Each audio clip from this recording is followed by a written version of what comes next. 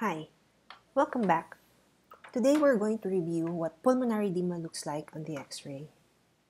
So this is the heart, and now we're going to take a look on the pulmonary veins. Recall that we have veins for the upper and the lower lobes. These pulmonary veins are located here,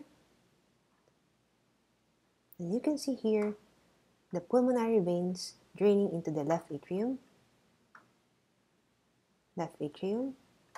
and then goes to the left ventricle. So you wouldn't be surprised to see that if you have problems with the left side of the heart, say here, there will be damming of blood or pooling of blood here in the left atrium. And when you have that, you're going to create increased venous pressure in the pulmonary veins. Because of gravitational effects, in the normal setting, the lower lung zone vessels will be larger than the upper lobe vessels. Take a look at this example.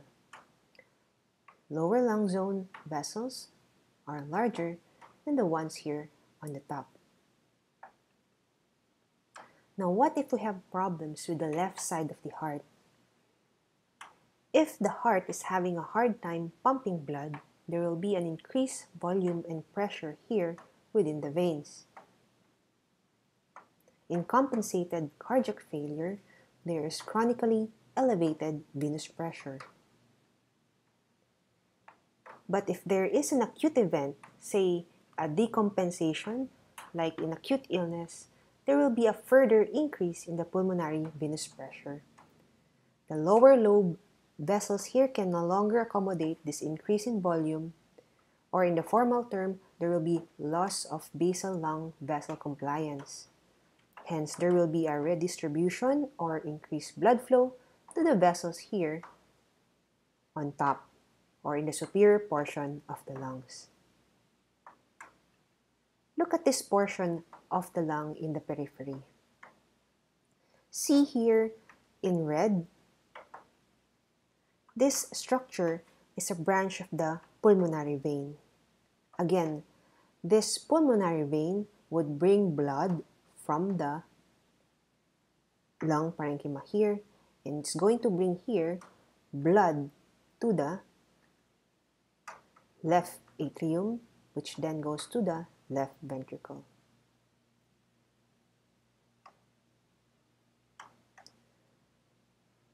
These vessels here will be larger, larger in the portion of the lung, cephalad or superior, in the superior portion of the lungs. Because it's superiorly located, this is what we call cephalization.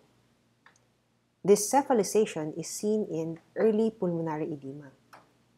In cases of further increase in venous pressure, some of the fluid within the vessels here are going to seep out into the interstitium. And when you have this interstitial edema, drawn here in pink, you will have vessels with indistinct margins. Just imagine here, vessels with indistinct margins because fluid is already seeping out of it.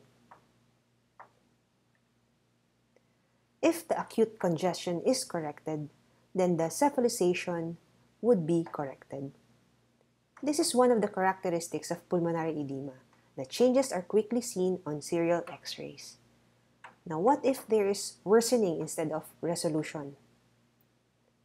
In this case, we will now see a combination of interstitial and alveolar edema. So again, in this diagram, you can see here that blood would first dam up or collect here within the vessel, pulmonary veins making them big, and with further increase, water would seep out and it's going to go into the interstitium, and with further increase will now involve the alveoli.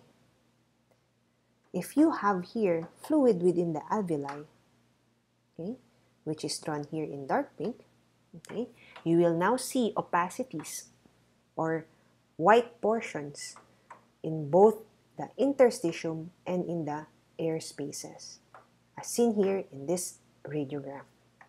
Compare this more severe case in the left with this one on the right. So today we covered the most common type of pulmonary edema, and that is the hydrostatic type, seen in cases of cardiac failure.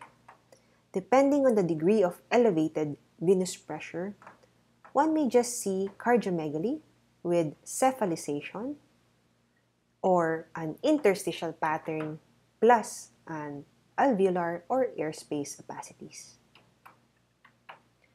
Thank you very much for listening, and I hope to see you next time.